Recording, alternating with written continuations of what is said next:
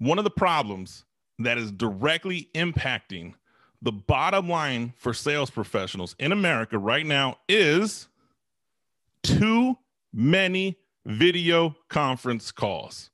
Yes, I said it. We have adapted so well in COVID to generate revenue. Maybe you are doing video calls with your prospects. Maybe you are having less face-to-face interactions. Maybe you've had to create a digital pipeline. Maybe there is more phone communication in your sales process than there was before.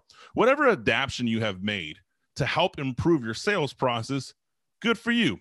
You should have done that. That's what adapters do. That's what closers do. That's what we do to generate revenue. The problem here is our own internal process is falling. Our own internal process is putting too many calendar invites for video calls, strategy calls, conference calls. I mean, let's be honest here. We're in the world of highly compensated sales because we like to generate revenue. We like to get commission dollars. If I wanted to spend my time in an office doing video calls and getting calendar invites, I'd be an accountant or some other inside office job. No disrespect to accountants. But the point I'm making here is, as a sales rep, you want to be out in the trenches. So when you have to have video calls for a strategy session over and over and over, the video calls essentially lose their efficiency. Here's some data that just recently was released. 6,000 people were interviewed, and they wanted to find out what was the efficacy of video calls. 56% said they wish they had less video calls. 42% found that video calls actually stumped and slowed down their productivity. Here's the scary number.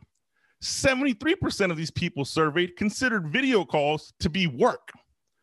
Look, we're in highly compensated sales. A video call, unless it's generating revenue or moving you in the next step of your sales process, that's not work. That's busy work. That's administrative work. And you, the sales leader, the sales management, the corporate executive, it is your job to help put your star sales team in front of prospects.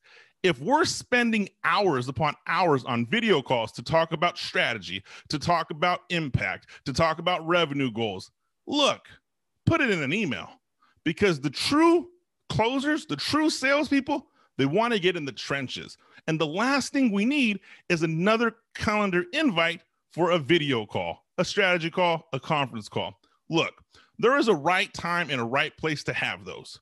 And I'm not against them by any means. But what I'm simply saying is we're starting to use them a little too much. We're starting to see that video calls are starting to be busy work, and we're starting to accept it. Look, video calls is exactly what it is. It's busy work. Put your star players in the right position to make the right moves to generate the right amount of revenue. They don't want to be on unnecessary conference calls. Every salesperson has got on a conference call within the past 30 days and has said that could have been an email. Every sales leader has delivered a conference call that they themselves have said that could have been an email. So let's do each other a favor here, guys.